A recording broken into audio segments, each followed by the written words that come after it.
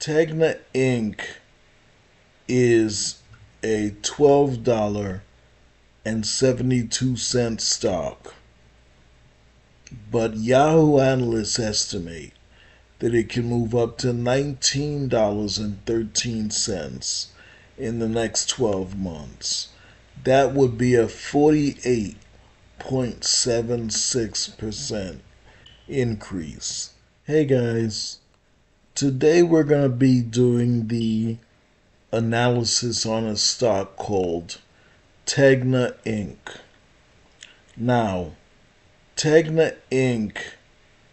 is a $12.72 stock, but Yahoo analysts estimate that it can move up to $19.13 in the next 12 months. That would be a 48.76% increase.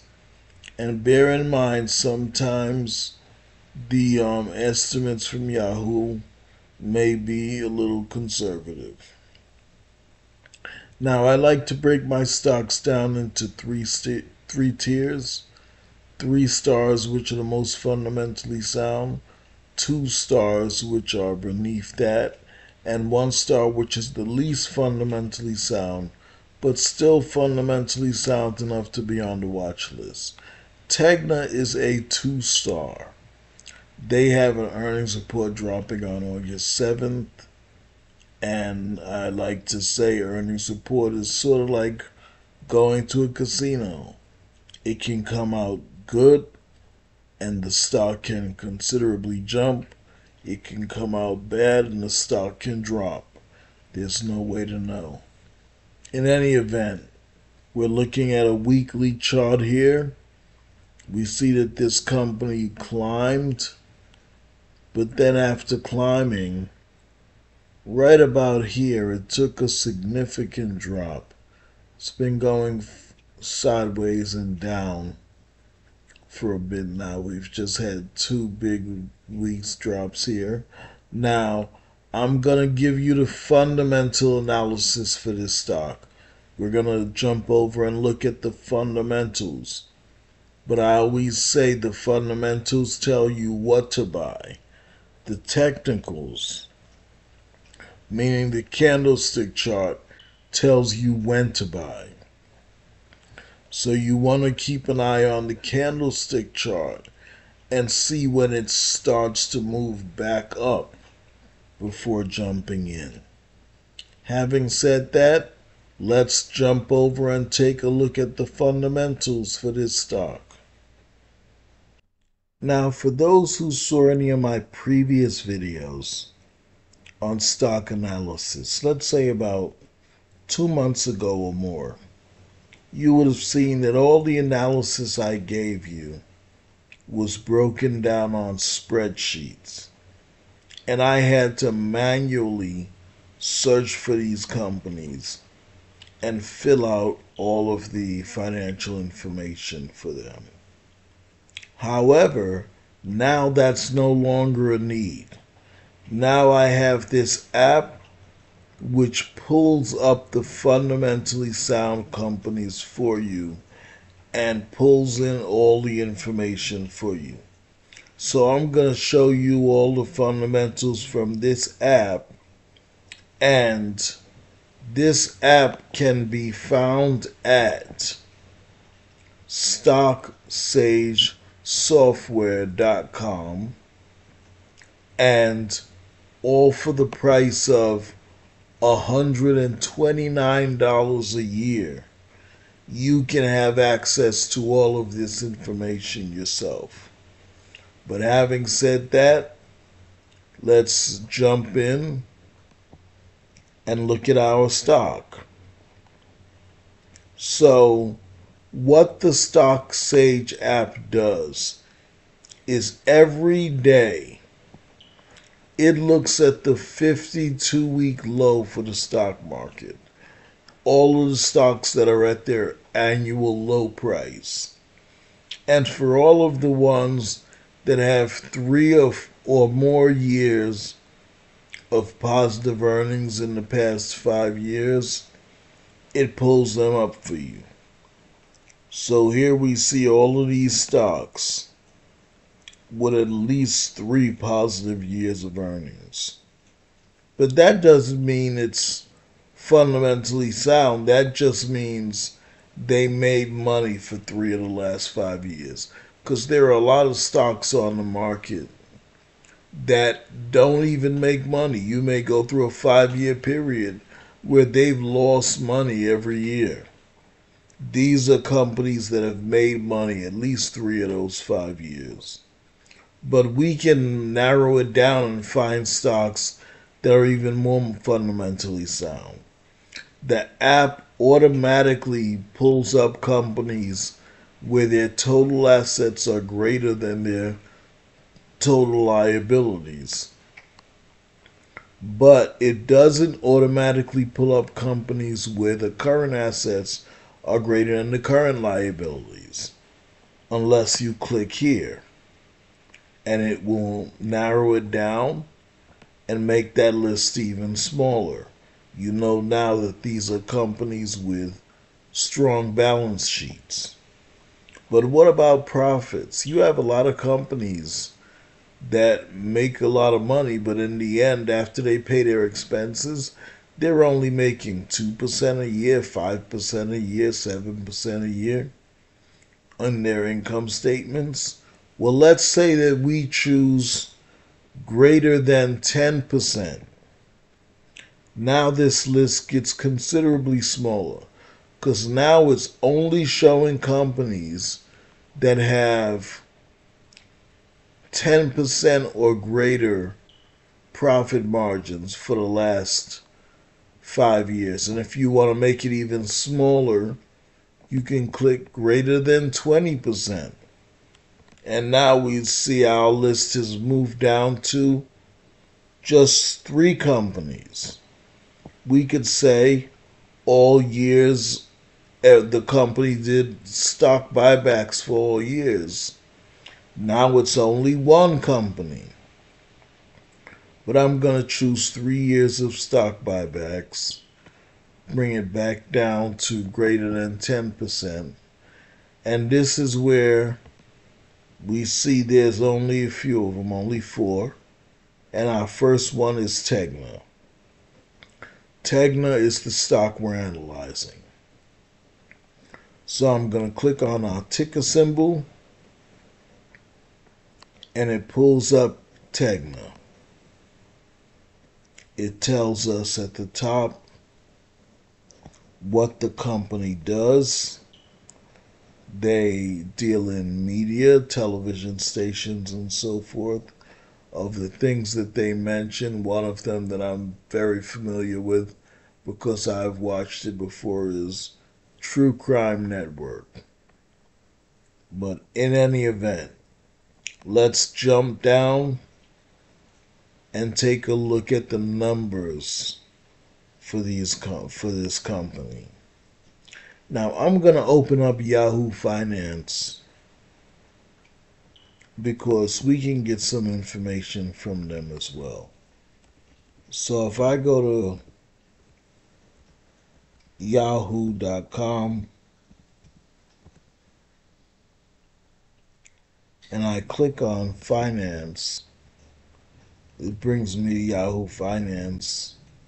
I'm going to open the ticker symbol. I actually already have this information filled in, but I want to show you where it comes from. Okay.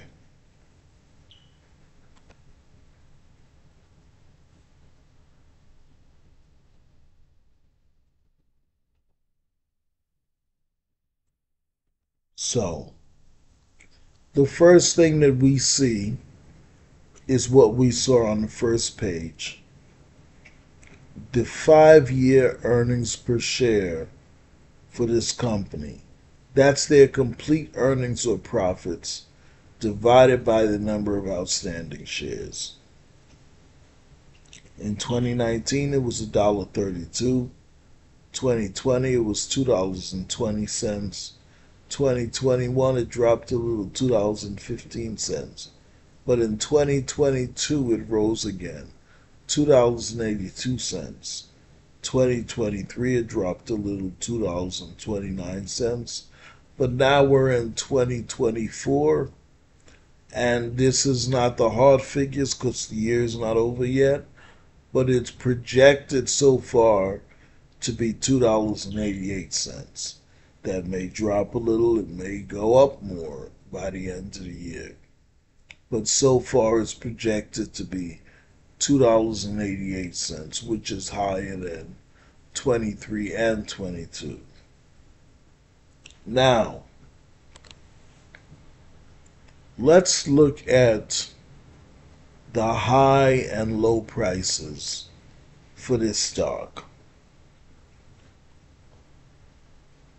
In 2019, this stock was at $9.43 at its low price, $15.59 at its high price. We see that here and here. And if we come down to the bottom, percentage increase, it shows us how much of an increase that was in the stock price from the bottom to the top. So that was a 65.25% gain. In 2020, it was $8.73 at its low price, $16.63 at its high price. That was a 90.53% gain. In 2021, it was $12.70 at its low price, $20.68 at its high price. That was a 62.89% gain. Now in 2022, it was $16.87 at its low price, $21.69 at its high price. That was a 28.57% gain. And in 2023, it was at $13.33 at its low price, $21.35 at its high price. That was a 60.23% gain. And right now, it's at $12.72. Let's change that. We see the price down here. So this is just a few cents, but I'm gonna change that.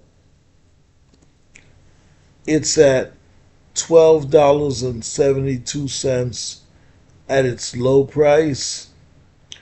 And Yahoo Analysts, now if you get the app, this will be empty. I filled this in earlier. But you could see it by going to Yahoo Finances page, putting in the ticker symbol, and on the summary tab, right here at the bottom, there is a 1-year target estimate. This is how high Yahoo expects this to move up 1 year. And I put it in here and hit enter. And it will show you that's a 50.39% gain. But bear in mind, sometimes Yahoo's target estimates can be a little conservative, so it may move up even higher. Now we see this is an expensive stock. Currently $12.72. The current PE is 4.42, which is significant because generally with the stock, the low price will jump around and change every year.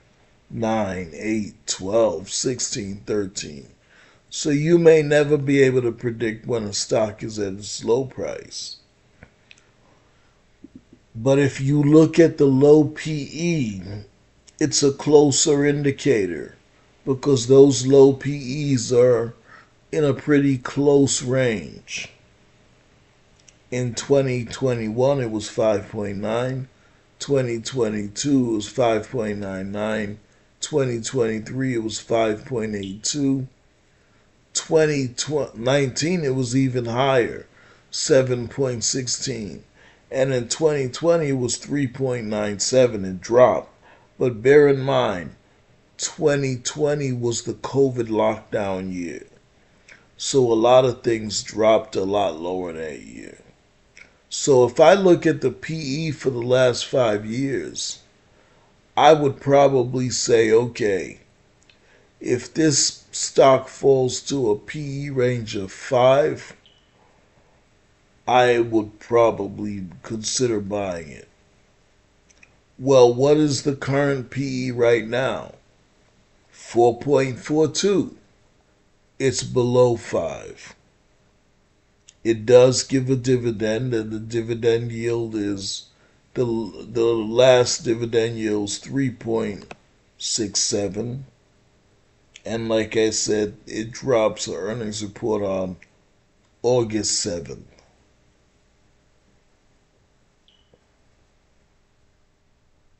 And the book value 15.73. So the book value is actually higher than the price right now, with a free cash flow yield averaged over 5 years of 25.04%. Now let's look at the fundamentals for this company. We're going to go down to the income statement,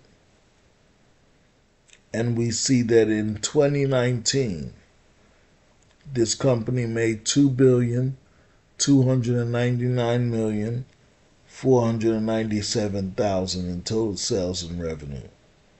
Of that, after paying all expenses, they retained $286,235,000. That was a 12.45% profit margin. Remember, we chose to see stocks with a profit margin greater than 10%. In 2020, this company made $2,937,780,000. So that was the COVID lockdown year, but they're media, so they actually made more than the previous year. Of that, they retained $481,830,000. That was a 16.4% profit margin. In 2021, they made $2,991,093,000. Of that, they retained $477,001,000. That was a 15.95% profit margin. In 2022, they made $3,279,245,000. Of that, they retained $629,909,000. That was a 19.21% profit margin.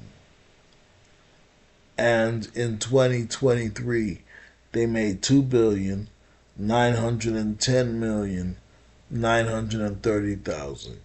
Of that, they retained $474,953,000. That was a 16.32% profit margin. So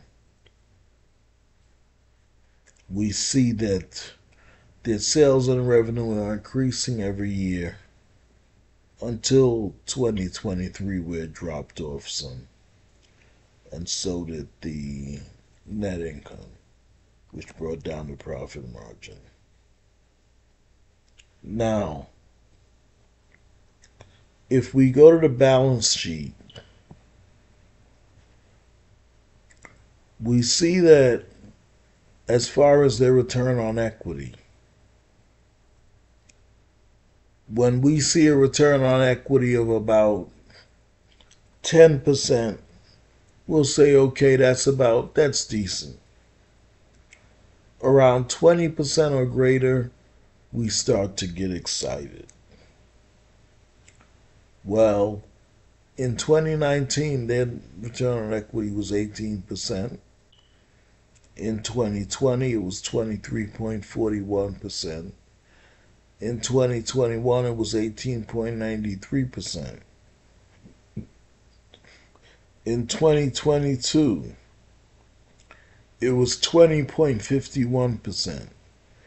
And in 2023, it was 17.56%. So I would say their return on equity is definitely decent, even a little better than decent. It's exceeded 20% a couple of years in the last 5 years, and it's been towards the top consistently. In any event, their debt to equity could be improved, but it's not horrible. We want to see a debt to equity below 200%. You have some companies that ride above that. You have some that ride significantly above that. For example, banks. But in 2019, their debt to equity was 337.25%. 2020, 232.04%. It's dropping regularly. In 2021, it was 173.88%. 2022 was 138.03%. And in 2023, 158.1%. So in the last 3 years, it's been below that 200%. And we see that if we go to the balance sheet itself, for all 5 years, current assets exceeded current liabilities, which we want to see, and total assets exceeded total liabilities, which we want to see. We don't want to see liabilities above assets. Now we get down to the cash flow statement. And when we get to the cash flow statement, we see that this company paid a dividend all 5 years. 2019, they paid $60,624,000 in dividends. 2020, $76,465,000. 2021, $78,465,000. 2022, $84,756,000. And 2023, $83,534,000. So they're paying a dividend consistently. Now, what we as investors love to see is when the companies that we're investing in buy back shares of their own stock. What we hate to see is when they sell more shares of their own stock. Well, this company for the first 2 years did both. In 2019, they sold $1,953,000,000 worth of shares, and they bought back $819,000 worth. In 2020, they bought or they sold $1,550,000,000 worth of shares of stock, and they bought back $9,208,000 worth. In 2021, They didn't buy back or sell. Same with 2022.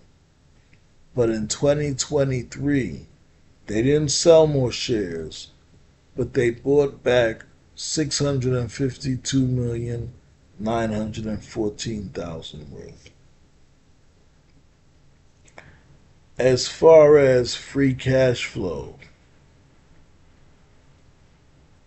this company had free cash flow all 5 years. Money left over at the end of the year, 209,117,000 in 2019, 759,637,000 in 2020, 438,536,000 in 2021, 760,818,000 in 2022, and 532,555,000 in 2023. However, one of the biggest things I like to check a company for, if they give a dividend, is whether they can really afford to give a dividend, or if they're just giving that dividend to attract people to buying their stock. Because the dividend is paid from the free cash flow. So after they paid their dividends, did they have any free cash flow left? Or was it a negative number? Well, in 2019, they had 148,493,000 left. 2020, they had 683,172,000 left. 2021, they had 360,071,000 left. 2022, they had 676,062,000 left. And in 2023, they had 449,021,000 left. So this company is looking good so far, even though it's a small company, it's a cheap stock. Now, this app was not able to pull in all of the data that I would like to have when doing analysis on the stock, but there are boxes for you to fill in the information that the app was not able to pull automatically. And I'm going to show you where to find that information. If we go back to Yahoo Finance and change from the Summary tab over to Statistics and scroll down under Share Statistics, it tells us what percentage of this stock is held by insiders. That is those who work for or are involved with the organization. And what percentage is held by institutions, such as large banks and so forth. And we see that institutions is 1.38%. You can just click in there and type that in. And insiders is 1.38%. Institutions is 93.35%. Now, if we scroll down a little further, we'll find information such as the ex-dividend date and the dividend date. The dividend date is when they pay the dividend to shareholders. The ex-dividend date is the date that you have to own that stock buy in order to be eligible for that dividend. So if we go here, we see they're paying a dividend. I think that's backwards. They're paying a dividend on June 7th. They're paying a dividend on July 1st, which hasn't come yet. But you have to own the stock by, or I should say before June 7th, to be eligible. So you would have had to own the stock by June 6th to be eligible for that dividend. So it would be 6/7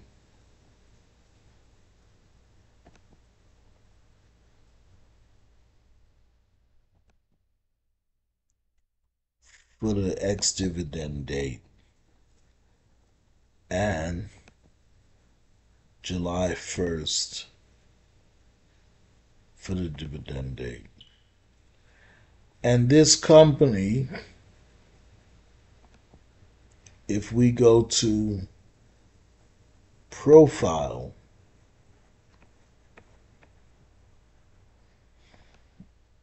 we will see here the key executives, what industry and sector. So this company,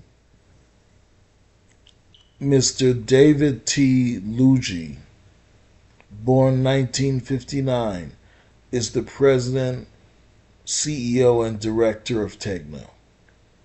Now, he became CEO in June of 2017. Yahoo's not going to show you when he became the CEO. With that information, you may have to Google to find it out. But he became the CEO in June of 2017. And so what that means is that we analyzed this company for 5 years, starting from 2019. This same guy was the president for all 5 years. TEGNA is in the broadcasting industry, communication services sector. In any event, that is our stock analysis on TEGNA, guys. And remember, before I would have to go out, get all this information, put it together, and I'd present it to you guys. But now it's all here and it's all available for you.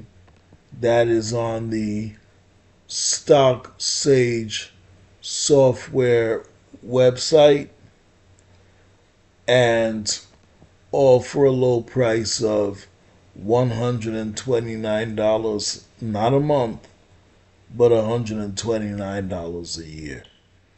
In any event, you guys have a great night, and I look forward to speaking to you in the next video.